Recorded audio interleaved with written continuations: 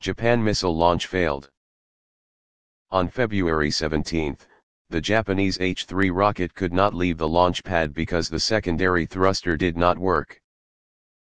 During the live-streamed event, H-3's main engine suddenly shut down after the timer counted down to 0, preventing the 57-meter rocket and the ALOS 3 observation satellite from leaving the launch pad at Tanegashima Spaceport.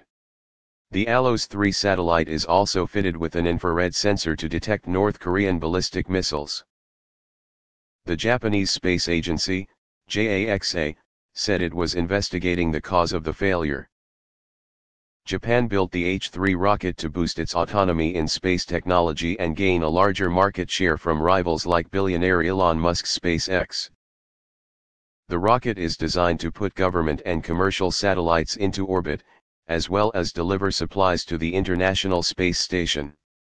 Under the cooperation program between Japan and the US, the next rocket versions will deliver goods to the Gateway space station that NASA plans to establish to send people back to the Moon.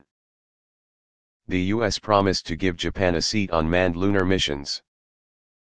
Mitsubishi Heavy Industries, which built and managed the H-3 launch, hopes the rocket will serve its space ambitions, given SpaceX's successful rocket launches with reusable rockets. Applications, including the Falcon 9. According to a report by the Center for Strategic and International Studies published last September, the cost of each Falcon 9 launch to low Earth orbit is $2,600 per kilogram, while the cost of launching HLL, predecessor of the H-3, up to $10,500.